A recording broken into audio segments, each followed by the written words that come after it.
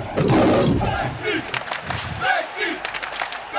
think commitment is probably the word I would first think of. I think we, we did so much. There's only so much the coaches can prepare the team. They can give them all the facilities and the training and the tactics that they need. But ultimately, the responsibility now rests with the 11 players chosen in each game and any substitutes, and their job is to give everything for 1860. And as long as they give everything and commit everything, we have to believe that we can make a success of it. I think that's the most important thing.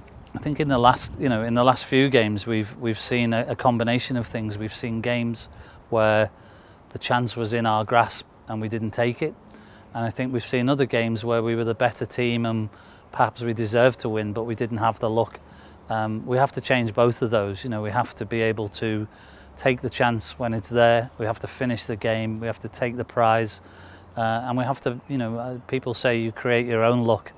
We have to believe we're lucky enough. We have to believe.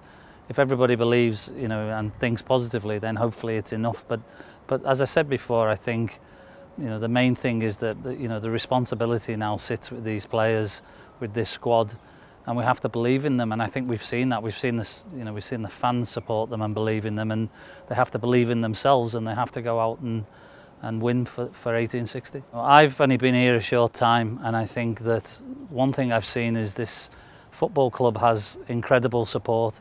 Nobody could imagine the support we've had home and away, certainly in the 7 or 8 weeks I've been here, and with this amount of support, with the history and the investment this club's had, it should be back fighting at a much higher level. And we have to be optimistic because we have a squad of players who should be capable of winning against Regensburg, and they have to believe, as I said, in themselves. And if all of the things are right, then we can be successful. But it'll only come if everybody is positive. The team must take incredible spirit from this, because a team in the position we're in perhaps doesn't even deserve this level of support, but it's there week in, week out.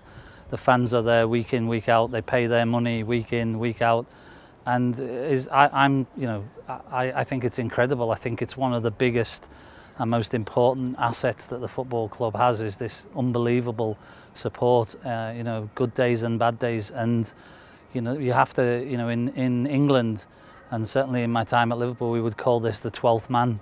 It's like having an extra player, and so we have to not only believe that that's a great additional thing for us, but use it. We have to show our 12th man, show our supporters that we, thankful for what they've done and deliver the right outcome for them.